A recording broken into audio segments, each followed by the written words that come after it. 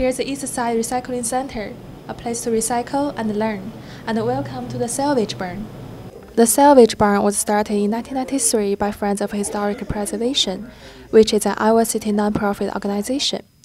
It dedicates to preserve and protect architectural heritage.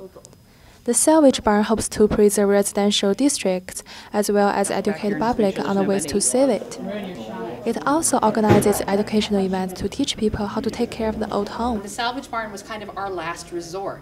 It was what happens when you can't save a building. And some buildings are going to come down. We've even had salvage buildings that have been on fire before. You know, we saved the top floor was on fire, we got the bottom floor.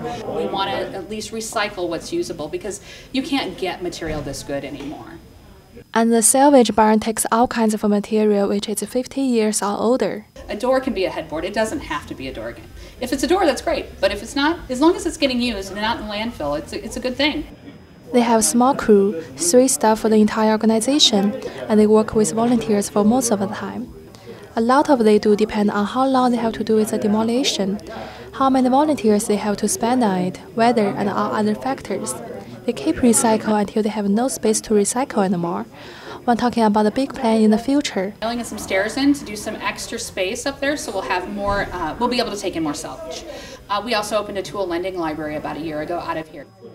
Visitors can stop by the Environmental Education Center to view displays or attend classes and events to learn more about the recycling and waste reduction. 斯文王 Daily Iowa TV